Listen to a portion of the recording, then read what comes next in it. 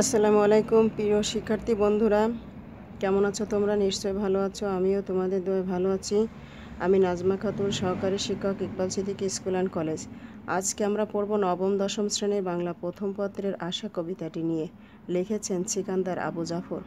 প্রথমে আমরা কবিতা নিয়ে আলোচনা করার পূর্বে জেনে নিব কবি সম্পর্কে।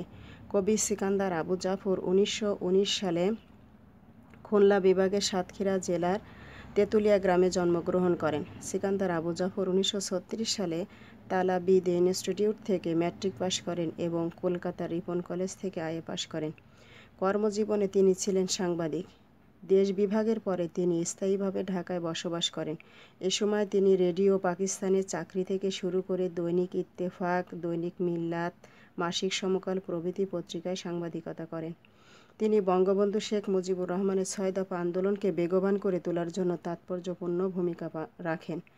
স্বাধীনতা আন্দোলনে তিনি ছিলেন একজন একনিষ্ঠ সাংস্কৃতিক কর্মী। মুক্তিযুদ্ধের সময় তার লেখা আমাদের সংগ্রাম চলবেই চলবে গানটি স্বাধীনতাকামী বাঙালি জাতিকে বিশেষভাবে অনুপ্রাণিত করে। তার কবিতা মেহনতি মানুষের মুক্তির প্রেরণায় সমৃদ্ধ। সাহিত্যকর্মে অবদানের জন্য তিনি বাংলা একাডেমি পুরস্কার ও 21 পদকে ভূষিত হন।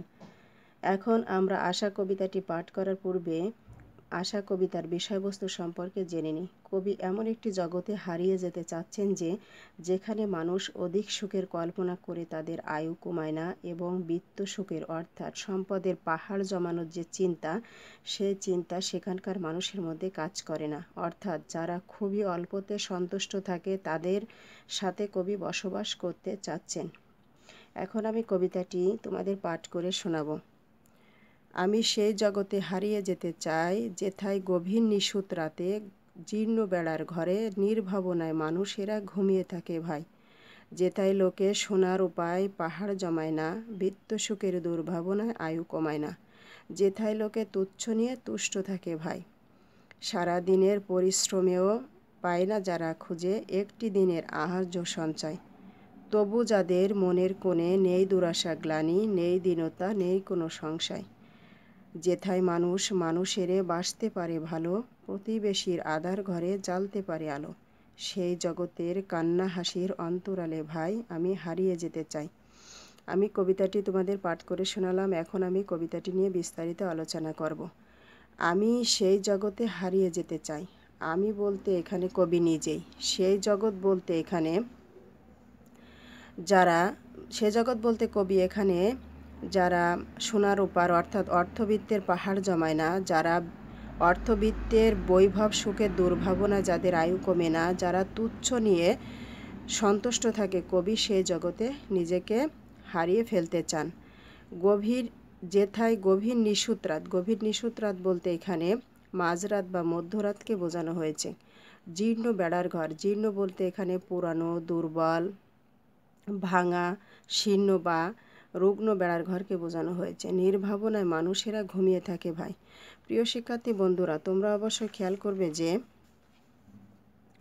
যাদের কিছু নেই, গ্রামে কুড়ে ঘরে বসবাস করে, তারা প্রতিদিন যা ইনকাম করে সেই ইনকামে তারা সন্তুষ্ট থাকে এবং তাই খেয়ে তারা নির্ভাবনায় আরামে ঘুমিয়ে থাকে।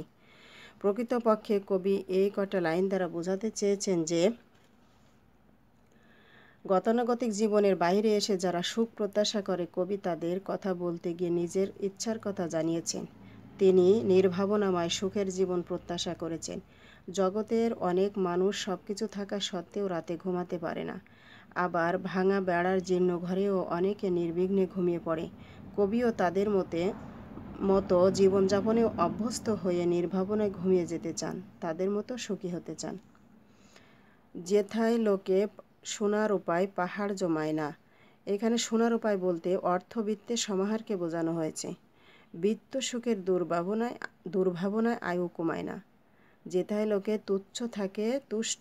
তুচ্ছ নিয়ে তুষ্ট থাকে ভাই। অর্থাৎ কবি প্রকৃত সুখের সন্ধানে সেখানে যেতে চান যেখানে মানুষ বিত্ত বৈভব অর্জন এবং অর্থ সুখের দুর্ভাবনায় তাদের আয়ু ক্ষয় করে না। সেখানে অতি সাধারণ জীবনযাপনের মধ্যেও তারা সন্তুষ্ট থাকে।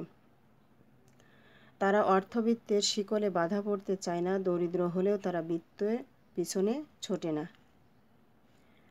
সারা দিনের পরিশ্রমেও পায় না যারা খুঁজে একটি দিনের আর্য সঞ্চয়, তবু জাতের মনের কোণে নেই দুরাশা গ্লানি, নেই দীনতা, নেই কোনো সংশয়। সারাদিন যারা পরিশ্রম করে যারা একদিনের খাবারও জোগাতে পারে না, অর্থাৎ তবু তাদের মনের কোণে কোনো দুরাশা গ্লানি, দারিদ্র্য, সংশয়, উৎকণ্ঠা কাজ করে না। আবার এমন অনেক জগতে মানুষ আছে যারা এবছর নয় বরং আগামী 5 বছরে কী খাবে তাও তারা পরিকল্পনা করে। ফলে তাদের মনে অশান্তি বেড়ে যায়, বিভিন্ন রোগে আক্রান্ত হয়। কবি এই অশান্তি থেকে বেরিয়ে মুক্তমনা জগতে নিজেকে সম্পৃক্ত করতে চান। প্রকৃতপক্ষে কবি বলতে চেয়েছেন যে সারাদিন কঠোর পরিশ্রম করেও যারা দিনের খাবার জোটাতে পারে না তারাও জীবনের পথে চলতে গিয়ে থেমে থাকে না, হতাশ হয় না। তাদের কোনো সংকীর্ণতা নেই কোনো দীনতা বা সংশয়, তাদের জীবন ক্লিষ্ট নয়। কবি এমন মানুষের সঙ্গে জীবনে নিজেকে সম্পৃক্ত করতে চান। যেথায় মানুষেরে বাসতে পারে ভালো, প্রতিবেশীর আদার ঘরে জ্বালতে পারে আলো। সেই জগতের কান্না হাসির অন্তরালে ভাই আমি হারিয়ে যেতে চাই। যেখানে মানুষ মানুষকে ভালোবাসবে, মানুষ মানুষকে চিনবে, বুঝবে, জানবে এবং প্রতিবেশী যখন বিপদে থাকে, কষ্টে থাকে, তখন তার বাসায় গিয়ে আলো জ্বালতে পারে, অর্থাৎ তাকে অর্থ দিয়ে সাহায্য করতে পারে। এখানে আধার ঘর বলতে দুঃখ, দারিদ্র্য, ক্লিষ্ট সংসারকে বোঝানো হয়েছে। দেখো প্রিয় শিক্ষার্থী বন্ধুরা, তোমরা খেয়াল করবে যে আজকাল ঢাকা শহরে কেউ কাউকে চেনে না। এক ফ্ল্যাটের খবর অন্য ফ্ল্যাটের মানুষ জানতে পারে না।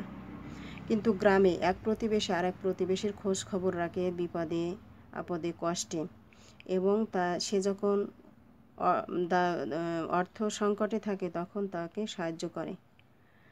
তাই কবি সে জগতে হারিয়ে যেতে চান যেখানে একজন মানুষ মানুষকে ভালোবাসবে, মানুষ মানুষকে চিনতে পারবে, অর্থাৎ কবি প্রকৃত মনুষ্যত্বের অধিকারী এইসব মানুষের সান্নিধ্য পেতে চান। তিনি তাদের মধ্যে হারিয়ে যেতে চান। কবির কাছে এইসব মানুষ হলো সত্যিকারের মানুষ, কারণ তারা পরস্পরকে ভালোবাসতে পারে। অতি সামান্যে যারা তুষ্ট থাকতে পারে, অর্থবিত্তের মোহে তারা জীবনের আয়ু ক্ষয় করে না।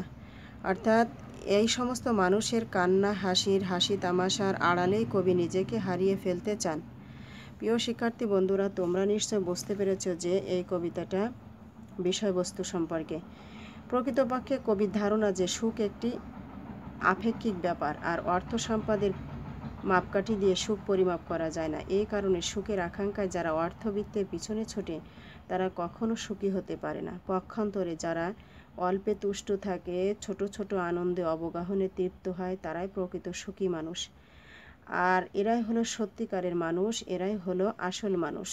এই সত্যটি অনুধাবন করে কবি এমন প্রকৃত মানুষের সাথে হারিয়ে যাওয়ার প্রত্যাশা ব্যক্ত করেছেন। তাহলে প্রিয় শিক্ষার্থী বন্ধুরা, তোমরা নিশ্চয় কবিতাটি বুঝতে পেরেছ। তোমরা ভালো থেকো, তোমাদের সুস্থতা কামনায়। আল্লাহ হাফেজ।